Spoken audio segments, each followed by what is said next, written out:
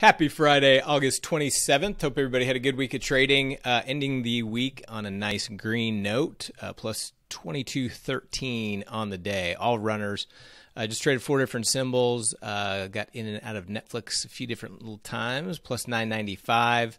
Zoom was my only loser, minus 141. Square for plus 720. And Tesla booked 639. So let's go over these, and then I'll come back and give you a little recap of the week. So, first trade and biggest trade of the day was Netflix. And Netflix just, this second volume bar here started growing really quickly, so ended up getting in somewhere around here long and caught that move all the way up to the pivot. I think when it bounced back up again, I ended up getting out of the rest of my position, and then when it, when it pulled back here, I played a couple of these bounces. And then it finally pushed through, came down, played this bounce, caught a little bit more, came down. I tried to play the bounce one more time, overstayed my welcome, and it just, when it pushed lower, I just cut out on my last piece. So I gave a little bit back in the end, but still booked $9.95 on the day in Netflix. Zoom was my only loser. So, and this was one where it just had some initial weakness here, and then flushed into negative territory. So when it bounced up to unchanged, or right in between the unchanged and the pivot, I got short, looking for it to roll over.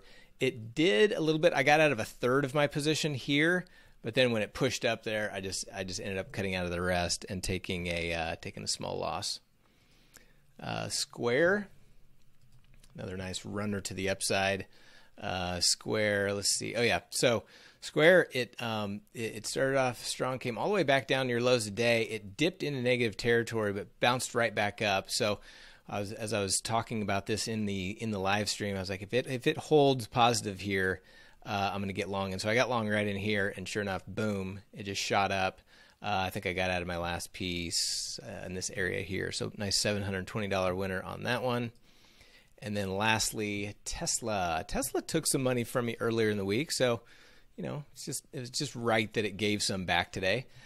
Big volume spike here, so when it pulled back a little bit, got long and caught that winner for plus 639. So that is my day. Let's bring the sheet back and show you the week. So for the week, booked a total of 2,306. 2,473 was the total for the week on 27 trades. Had just one mighty 90 for 147, two small pairs trades, basically a scratch plus $20, and then the runners plus 2,300 for a total of 2,473.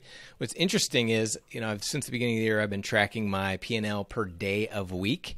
There for a while, Wednesdays and Thursdays were really rocking as my best days, and Tuesday continues to be my worst, and then Friday, there's some Fridays with holidays or different things going on that I don't trade. You see some blanks there. That means I didn't trade on those days. But now Friday has become my most profitable day of the week to trade, which is interesting. Tuesday continues to be absolutely putrid. Only $1,700 on all of the Tuesdays going back to the beginning of this year. So really interesting. I always kind of felt like midweek, Tuesday, Wednesday, Thursday were my best days of trading. It turns out so far this year, Friday is pulling into the lead. So interesting stuff. Since the beginning of the year, total P&L almost 46,000. If I go back to when we first started tracking this at the end of August, total P&L summary on day trades up over 81K since then. So continuing to do well. We're actually coming out with a new strategy course here shortly. It's not just specifically for day trading, but it can be used for day trading as well. So it can be used for kind of more position swing type trading as well as day trading. So look for more info on that in the coming weeks. We are also going to be rolling out Orion, our trading platform. Our custom trading platform that you see here. I've been trading on it for the last 6 months or so. We've been working with the developers to kind of hone in a couple little nuances. It's built specifically for exactly how we trade, and so we'll be rolling that out next week to a small group of beta users. And then in the coming weeks, we'll be rolling it out to everyone. So one of the biggest benefits is, the technology is just amazing. It's quick, it's fast, it's lightweight, meaning it doesn't make your computer sound like an airplane trying to cool down. So it's great that way. And then secondly, the way we have it structured is with the broker that it's connected to, we're able to get you 0 commissions. So 0 commissions trading stocks and equities, and 0 commissions trading options as well. So I was day trading primarily on Tastyworks and Toss prior to using this new platform.